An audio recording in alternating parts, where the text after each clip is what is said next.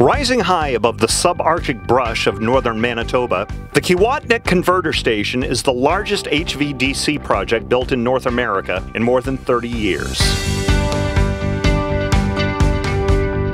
The remote location and extreme winter weather conditions posed many construction challenges for the Western Pacific employees who provided substation expertise and support to MYR's large projects group. We can probably just do it with 1,000 NS. Yeah. Western Pacific utility crews have constructed hundreds of substations, switch yards, and interconnect stations in all types of terrain and conditions across Western Canada.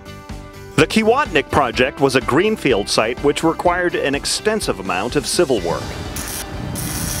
WPE's substation division also performs maintenance, expansion, and rebuild work on existing facilities.